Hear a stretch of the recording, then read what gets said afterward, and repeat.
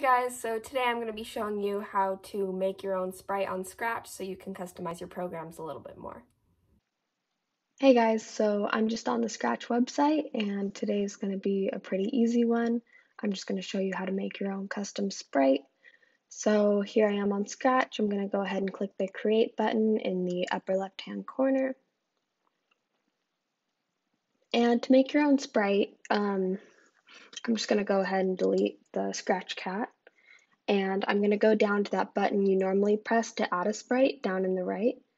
And then I'm going to move upward, and you'll see that there's the magnifying glass to choose a sprite, the paintbrush to paint. You can click this button for a surprise sprite. So like if I click it, it'll just give me a random one. I got a dinosaur shirt.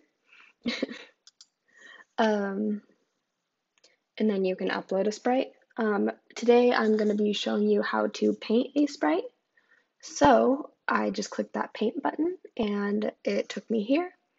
So I'm just going to be making a little snail. That's not that important.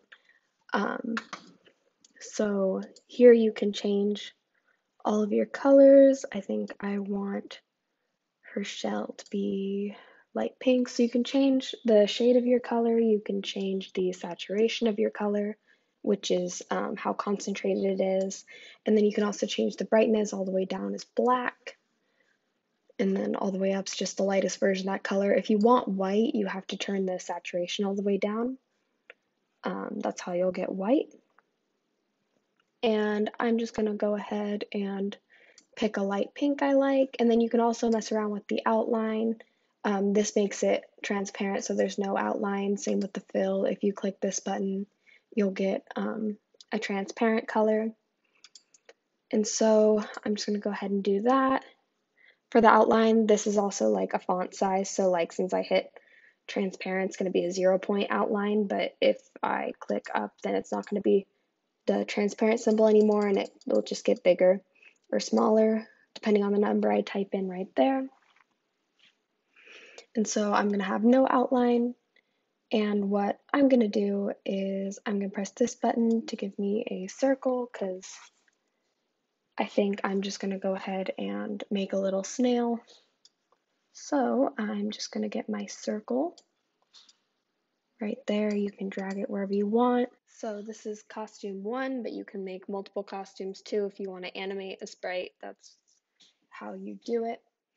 But yeah, so that's going to be my shell. So then this button will allow you to draw a line.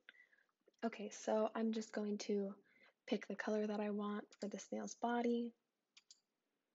I'm gonna make it yellow. Actually, I think blue. Like a nice blue-green. Okay. So I'm just going to go ahead and draw the snail's body right now. Dragging my mouse to do this part.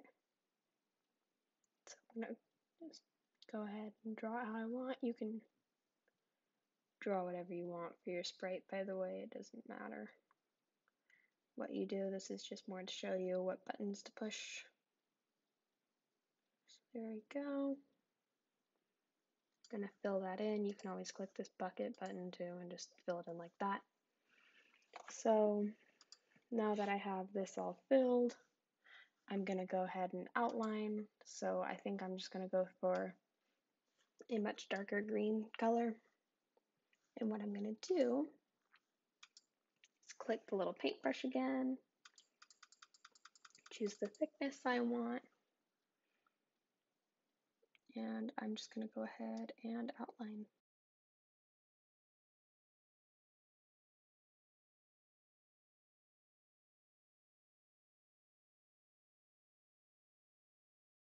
Alright, so there you go. You can always go ahead and just run the eraser along the side if you made some mistakes like I did. And so there's my little snail sprite. So then I can just go ahead in the code.